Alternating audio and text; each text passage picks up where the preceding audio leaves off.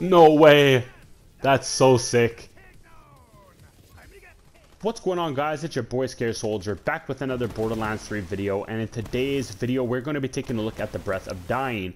Now the Breath of Dying is a dahl assault rifle that had been given a couple of adjustments, which we're going to take a look in a second. But look at those base stats, guys. 16,000 damage practically, with really good accuracy, handling, reload time, and fire rate. So that is really impressive. Now this gun only comes in corrosive element, so if you guys are farming it, be aware it's only in corrosive. Now the one thing you do want to know is to make this weapon better, you're going to want to look for splash damage radius, and also assault rifle damage are some really good go-to roles for your class mod to make this gun better, because the legendary effect occurs when you kill an enemy. So we're going to be talking about the actual effect in a second, but first I'm going to show you guys where to farm the weapon, so let's go ahead and check that out. To farm the weapon, you're going to have to go over to Necrotifea, and you're going to want to go over to Desolation's Edge. Now, out of the two fast travel stations, I recommend going to Desolation's Edge Drop Pod. That's the closest to where you're going to want to go. And the enemy you're going to be looking for is the Blinding Banshee. It's a crew challenge. He's right over here in this little corner. He's a pretty easy kill, so we're going to go ahead and kill him for you guys to see if maybe we get lucky enough to get a Breath of Dying to drop on camera. But he's right over here, guys, and pretty easy target to kill. We absolutely wiped him out with Zane. Now let's just kill this Death Skull to see if he dropped it for us. And we also have one more target up here. All right, and yes, we got one, guys. Breath of Dying. So I wanted to show you guys also the special effect of this weapon, because this is one of the most powerful special effects in the game from my experience, honestly. Like, this one's definitely up there in some of the best special effects I've seen out of a legendary weapon. Now when you shoot this weapon, it feels like a normal dahl assault rifle, but watch over here, guys, because this special effect is crazy. So after you kill this enemy, guys, look at those orbs. Those orbs, if they hit an enemy, will do millions of damage. All right, so that's the main specialty of this weapon. So you're gonna see we're gonna do some normal shots on this boss over here, the Jackpot, and base damage wise it's actually pretty good. I mean, it's melting quite well. Keep in mind the special effect cannot be activated, and the special effect, once we killed him down to that muty phase, broke him. Look, he's not even gonna spawn back up, guys. I think we broke the Jackpot. But anyways, we're gonna take this over to the Maliwan takedown, because Jackpot is now broken because we broke him with the Breath of Dying. Alright, guys, so we're at the Maliwan takedown, where we're going to be testing out the Breath of Dying. I have quite a bit of tips for you guys with this gun, because it's actually really nice, and I'm going to also address exactly what Gearbox did to adjust this weapon. So first, for the adjustments, they increased the DPS and orb projectile damage. They also increased the orb collision radius to increase the chance of it hitting.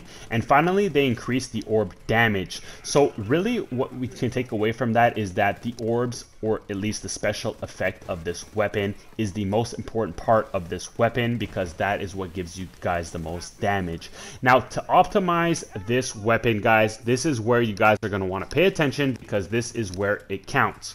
So first things first. As an artifact, one of the most important artifacts you're going to want to have is going to be a Flesh Melter. Now, the Flesh Melter is not a meta type of artifact that many people use or you will see on YouTube very often, but it is a very solid artifact. Now, the way the artifact works is that you're going to be getting bonus corrosive damage every time you kill enemies with corrosive. Now, luckily for you guys is that you have no other option when it comes to the Breath of Dying, because it only comes in a corrosive element. So every time you get a kill with this weapon, you're going to be getting stacks of corrosive damage to make this gun even stronger. Now those stacks can go up to 5 times, and every kill you're going to be getting 27% extra corrosive damage. So I believe when it's all said and done, you're getting roughly 130% corrosive damage at max stacks added onto your Breath of Dying, which is quite insane. So the Flesh Melter is going to be nice. Now the beauty of this gun is, because those orbs are so powerful and can kill multiple enemies extremely quickly, you're going to be getting those stacks very fast. Now, with an artifact of that caliber, you're going to also want to add Area of Effect, because you want to make sure the effectiveness of those orbs is increased, and the Area of Effect is going to be a perfect way to do so. Now, when it comes to class mods, as I addressed, guys, you're going to want to have the roles of splash damage radius, and also assault rifle damage. You want assault rifle damage so that you can kill an enemy even faster to to trigger that special orb to come out of the enemy to kill more enemies for you. And then the splash damage and splash damage radius is going to increase the effect overall of those orbs. So that's my biggest tips for equipment. Now, when it comes to the gun itself, there's a couple things that you guys must know, because with the weapon, it's very specific. You do not want to add anointments that include elements. If you have elements such as any element in the game, like if you're using Sentinel Cryo, if you're using URAD, if you're using next to mags, if you shock damage, any type of elemental damage you add to this gun will screw you, because that element will also help you guys kill enemies. And if that element kills the enemy, which it most likely will, you will lose the effect of the gun. So absolutely no orb will spawn in, and you're going to think the gun is mediocre. So what you want to do for anointments is you want to look for consecutive hits, action skill end, give yourself 100% damage. You can even do things with 200% splash damage to make those orbs hit even harder. So you can play around with that, but please do not add any elements. That includes elements from passives like Skag's Den from Moe's, and even the Trick of Light from Zane. So just be careful with that, guys, because you will screw yourself. So make sure you stick true to the weapon, and that's that. Now, other than that, guys, the weapon, I think, has one of the best special effects in the game, and I kid you not.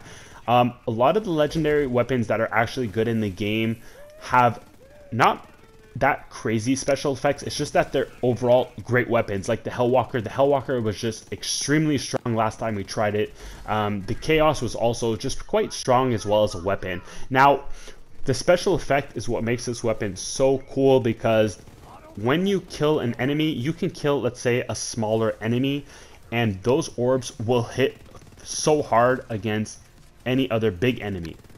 So, for example, since we're at the Maliwan takedown, we have Wotan. Wotan is a big target that clearly has way more health than a trooper would. If you kill a trooper with this weapon, and you get those orbs to spawn in, and if that orb hits Wotan, you will one-shot him. That's how powerful the orbs are, and you can play around with it. So the key with this weapon is being smart, understanding how to use the weapon, and overall, you will get the most out of this gun, because I kid you not, it's amazing. It's super fun to use. And the last thing I want to address is the playstyle, because a lot of people may think that, oh, the playstyle, you know, what you should do with the weapon is freeze an enemy, and then switch to this weapon, and then kill him, and then switch back. If you guys want to keep swapping through freaking weapons, then be my guest. But you can literally just main this weapon and go through the Maliwan takedown like you see in this gameplay with ease. Just understand how to use the gun. You pick one target, make sure he's around a couple enemies, and those orbs will do the work for you guys. So that's what you need to know about the weapon. I hope you guys found this video informative as well as entertaining. I'll catch you in the next one. It's your boy Scare Soldier signing out. Peace.